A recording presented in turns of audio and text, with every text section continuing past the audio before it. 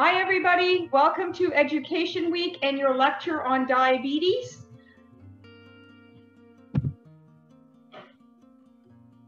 Everything I'm going to tell you is on this website called Diabetes Canada. So if you look it up, you will see all these other guidelines, and there are resources including videos that you can watch if you have diabetes. I strongly suggest, if you know anybody with diabetes, if you are diabetic, to certainly use this particular website. It has a lot of good resources, and there are other language translations as well. So what is diabetes? Diabetes mellitus is often referred to as diabetes, and it's a condition where the blood sugar rises to a level that can damage internal organs where fasting blood glucose of 7.0 or more. Right away, the blood cells may be starved for energy, and over time, high blood glucose levels can damage the eyes, the kidney, nerves, and the heart. So what is diabetes? It's a disease that you are not producing enough insulin, or the insulin is not working properly, and such that glucose is building up into your blood and is not entering your cells to allow it to use the energy. If left unmanaged, your diabetes, the excess sugar can cause some serious health complications, and we talk about microvascular and macrovascular complications, and I like to term it microvascular makes your life miserable, macrovascular kills you. So those are the two major problems with diabetes. People usually have no symptoms and can go with undiagnosed diabetes for years, and I'm thrilled that you're joining us because not everybody knows how close they are to diabetes. Once they get handed the diagnosis of diabetes, unfortunately what happens is it's affecting 8 different organ systems. Everything from the pancreas to skeletal muscles, to the liver, to the incretin cells in the gut, to glucagon secretion, free fatty acids, neurotransmitters in the brain, and glucose reabsorption in the kidneys. So how big is the problem of diabetes? Well, globally, 1 in 11 adults, which is 11 people on this call, one of us would be diabetic, has diabetes, but it has gone from being a problem that is basically almost 1.5 itself in a few years. So the idea being it is multiplying, and 80% of diabetics will live in low and middle income countries. So what is the problem with diabetes? Why is everybody so worked up about it? Well, 2/3 of diabetics will die of cardiovascular disease. Diabetes with this hemoglobin A1C, and I'll explain to you what that is in a minute, increases your risk of cardiovascular disease by 10 to 30%. And for every 10 years with diabetes, you have an 86% increased risk of having a cardiac death. So when I talked about diabetes, I talked about microvascular complications such as the eyes, the kidneys, and the nerves that can result in making your life miserable. And that really does impact you because if left unchecked, kidney damage can result in you being on dialysis. Macrovascular is what unfortunately kills you, and it can affect you in such a way to put you at increased risk of a stroke, heart attack, and heart disease, and extremities with peripheral vascular disease, which also increases your risk of dying. I love this slide because it lets you understand that at the diagnosis of diabetes, 5 years before that, stuff was going on. So there was microvascular complications already started, and 10 years before that, the macrovascular complications started, and it was your glucose was slowly increasing in your blood, the insulin resistance was happening, and your beta cell functioning was going down. It didn't just happen, it was happening for a while. So one of the things you need to do is, if you are diabetic, you need to get past the fact that there's any sort of guilt. You haven't been eating a bunch of sweets and you're guilty of it. It could be partially genetic, but you have to now take control. How do you diagnose diabetes? There's actually 4 different ways. There's fasting blood sugar, which is caloric intake of no calories in for 8 to 10 hours, and then you check your blood sugar and it's either 6.1 to 6.9, which means it's impaired or pre-diabetes, or it's above 7 and you're diabetic. So the idea being, you could either do that, and this is your glucose first thing in the morning when you wake up. This is not your random glucose. This is then there's a 2-hour oral glucose challenge test where you go to the lab and you check your blood sugar after you've been fasting. They've given you a drink of 75 grams of sugar, which is usually orange, and then they test you 2 hours later, and if you're between 7.8 to 11, you have IGT, and if you're above 11, you're diabetic. If your hemoglobin A1C is between 6 to 6.4 or above, you're pre-diabetic. Above 6.5, you're diabetic. So I want you to look at this picture right here, and it's a good understanding that your red blood cells have glucose attached to it in the form of hemoglobin A1C. So this test is your 3-month blood sugar control. It's not just what you ate. It's not the fact that I cheated on Christmas Day or had a big meal on Thanksgiving. None of that. It's your 3-month blood sugar control. So it's fairly accurate in terms of your type 2 diabetes as to whether or not you're controlling your blood sugar well. And this is often a target for where you need to be to achieve where your goals are. And remember, you have access to all your own blood work and you can look at it. I don't tend to like the random glucose because that could be based on what you ate and what you're doing. So I don't tend to prefer that one as much. One of the things we strongly urge you to do is get a sheet that if you're diabetic, and I've got this one right here, signs and symptoms of hypoglycemia, and I've got this slide over here which you can find very easily, is what are your signs and symptoms? And keep in mind everything from shakiness to racing heart rate, to sweating, to dizziness, to anxiety, to irritability. And remember I said on my medication talk yesterday, if you're irritable and your spouse says, what's biting you? That's actually a good thing because maybe your blood sugar is low and it would come up with orange juice, and you can check it before. And when you have to have a protein, you have to have a protein and a fast sugar. So you would normally have like a bit of juice because it's more fast acting than eating something. And then maybe a piece of cheese, then that would allow you to bring up your blood sugar and maintain it. So we don't want to do these highs and lows, but we want to keep it and maintain it. So the type of food you eat is so important. Hyperglycemia is when your blood sugar is too high and you have things of extreme thirst, feeling the need to urinate often, very dry skin, hunger, blurry vision, drowsiness, slow wound healing. And again, you measure this, you look at your hemoglobin A1C when you're checking your blood sugars post-exercise, because you're in cardiac rehab, you're finding that you're consistently high. Then you may need to readjust your medications. So what would be my targets? That's the part you want to know. What's my goal? If you're a new diagnosed diabetic that doesn't have other confounding issues such as being functionally dependent or unaware of your hypoglycemia or limited life expectancy or frail elderly, their hemoglobin A1C is a little bit higher because you can't take the risk of not being able to tell if you're having a hypoglycemic event.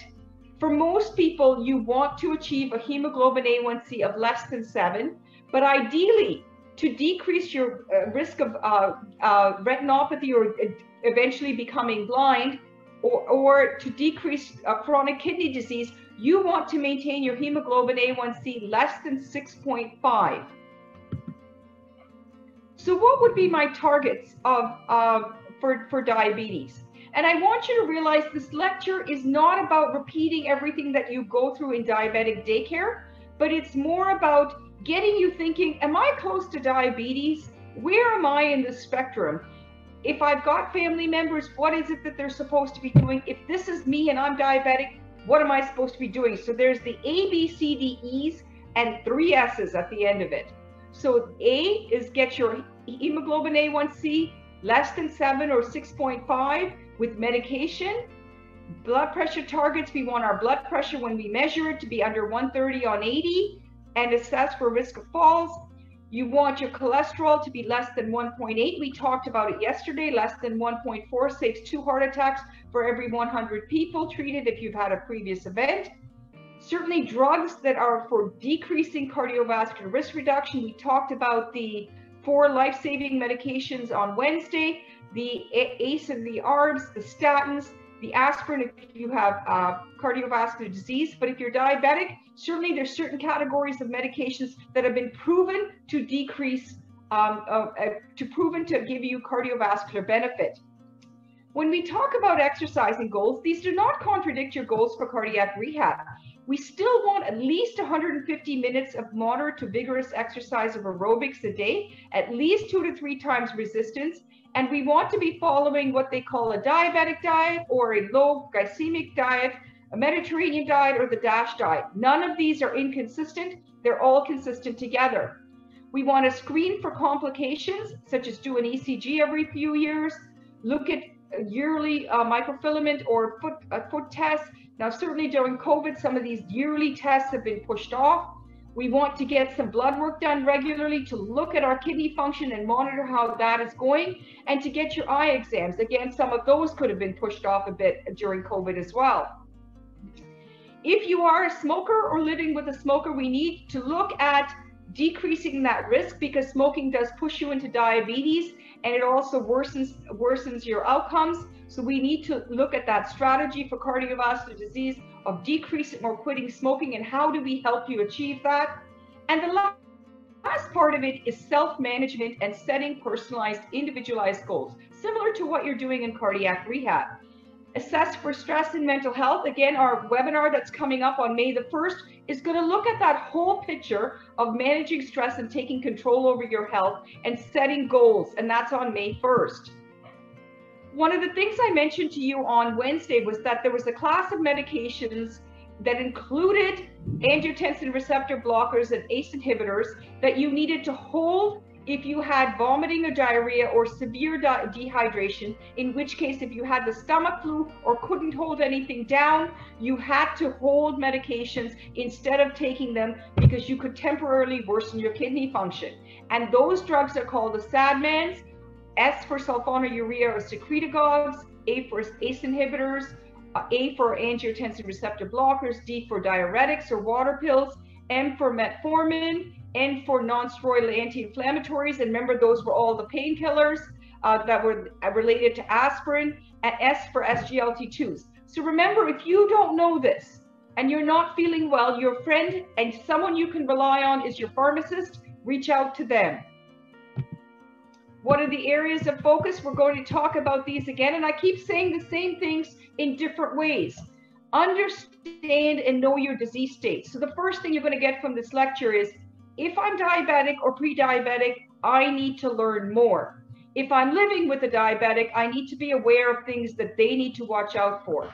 We need to be following a diabetic diet, which is not inconsistent with the DASH diet or the Mediterranean diet. A minimum of 150 minutes of aerobic exercise, but we say ideally at least an hour every day, 7 days a week. Now remember, the more frequently you exercise, you don't have to do that full hour together. The more frequently you exercise, the better your blood sugars run. So a walk after each meal would be fantastic and ideal. Resistance training is key, especially for someone with diabetes, because you have to build that muscle mass up to some degree. Weight loss, which is tough to do on some of those medications. Watching out for signs and symptoms of hypoglycemia by monitoring your self-monitoring your blood glucose at least 1 to 4 times a day, and daily foot inspections.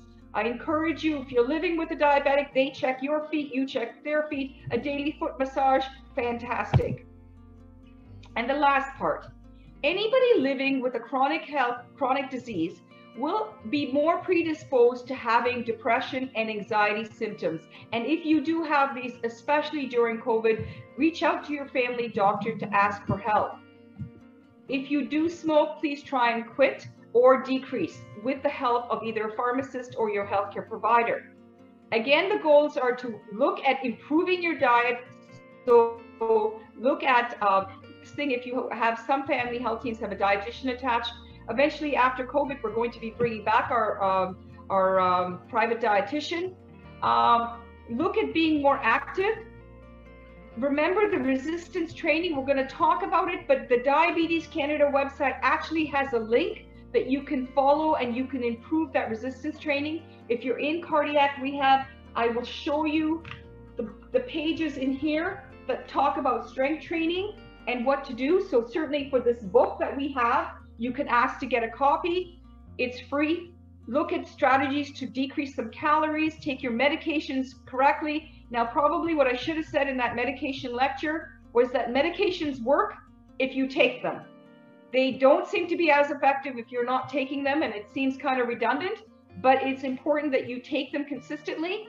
Try to avoid hypoglycemia by recognizing the signs, and if your family members suggest to you that you're a little bit off, maybe check your blood sugar at the time, or drink a little bit of orange juice. Remember to check your blood sugar, check your feet daily. Learn to manage your stress. Realize that when we're asking you how you're doing, we expect that honesty to come out, and that introspective look that you have to ask, how am I doing? And it's for some people that's a challenge. And finally, to look at identify barriers that will help you quit and decrease your smoking. We talk about the plate, and again, I have this little handy dandy, you know me and my props. We want the vegetables to be at least 1/2 of your plate. We want the meats and alternatives to be about the size of your, above your fist, and the grains to be 1/4 of your plate. So this is your plan for healthy eating. And remember, I may have mentioned this on a previous talk, but the Brazilian diet basically says, sit down at the table, enjoy the time eating, have a conversation, and make that a pleasurable event. Even if you're sitting down by yourself, you may enjoy the meal on Zoom with somebody else.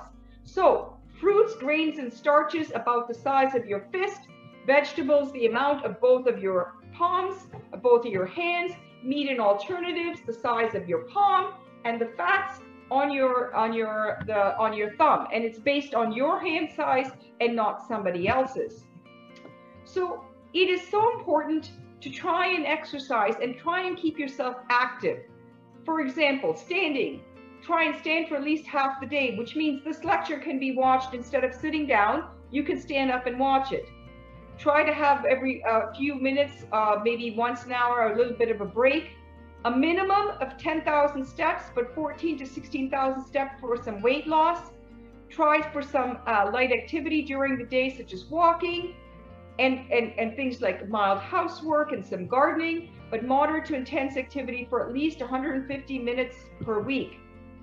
Now, I mentioned to you that the Diabetes Canada website, this is the link for the workout. Remember, you go on that Diabetes Canada website and you can click on the link and it will do the workout with you. There are other workouts that you can do that we recommend in cardiac rehab. So there are standard recommendations by Diabetes Canada that says healthy behavior interventions should be introduced. It is not just medications alone, but at the time you can also introduce metformin in conjunction with other healthy behaviors. When we talk about diabetes and cardiovascular risk, there are certain medications that have proven themselves, the flozins and the things that cause you to pee more, some of the injectables that are non-insulin. To decrease heart failure, there's a set of medications that have done that, and to improve your kidney function, there's a set of medications that have proven that as well. So there are medications out there and they're constantly coming out in trials. Remember to protect your kidneys and to decrease your risk of both heart failure and cardiovascular disease. You're looking at your LDL and your triglycerides, you're looking at your blood pressure, you're looking at some of your medications, and you're looking closely at your diabetes medications as well. The strategy is 4 different ways: improving diet, exercise and healthy weight, the medication, but the other more important part that only you have control over is the self-management through lifestyle. One of the things that every diabetic educator needs to warn you about is 5 to drive. Keep in mind, if you are a diabetic, if you have your active license, you have to maintain your blood sugar at least above 5 so you're not hypoglycemic behind the wheel. If that happens, you could potentially lose your license if you meet with an accident. So keep in mind, 5 to drive. And within arm's reach, not in your purse where you can't reach it, but within arm's reach, you have to have something that is able to bring your blood sugar up. So I strongly suggest maybe an apple while you're driving or before you leave the house, or a nice healthy snack like some nuts that you can keep in the car. You can keep a juice box in the car. There's all sorts of strategies that we can give you, and you can certainly speak to your family doctor or a diabetes educator. Now we're going to look at the point of setting goals. And this is something that you would do regardless of whether you are diabetic, when you're in cardiac rehab. Personalized goals are so key to an effective strategy for cardiac rehab. So setting these goals, they've got to be specific, they've got to be measurable, achievable, realistic, and timely, which means SMART. Okay? So saying something like, I want to lose 10 pounds in 2 weeks is not a SMART goal. It is not measurable, it is not specific enough, it is not necessarily realistic, and it is not necessarily achievable. So an example of that is to say, I'm going to be walking from 8 a.m. to 9 a.m. every single day, and if it rains, pre-COVID or post-COVID, I could walk in the mall, or if it's a big snowy day, I'm going to go mall walking that day. If somebody wants to talk to me or join me at that, that's fine. They can join me during that event, not a problem. So to make your diabetes goals, set a specific goal, create the action plan.